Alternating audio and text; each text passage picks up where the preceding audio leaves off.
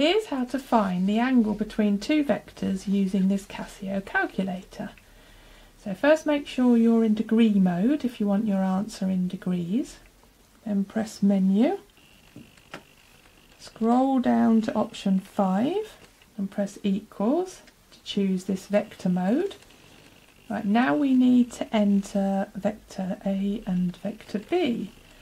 Okay, to do that you press 1,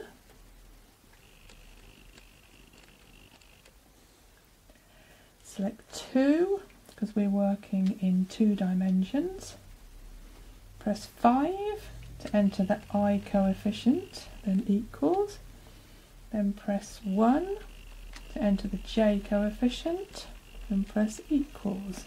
So that's vector A entered. Now press AC. To enter vector B, press option again, 1 for define vector, choose 2 for vector B.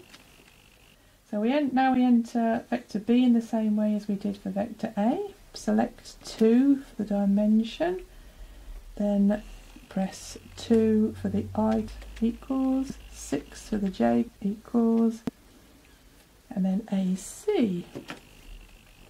Okay, now to find the angle between the two vectors, press option, then scroll down and choose 3 for angle. So now we need to enter vector A by pressing option and 3. Now a comma, shift, close bracket for that. Now we need to enter vector B, option 4, vector B, there it is, close bracket. Now all we need to do is press equals, and we have the angle between them in degrees, 60.3 degrees. And that's it.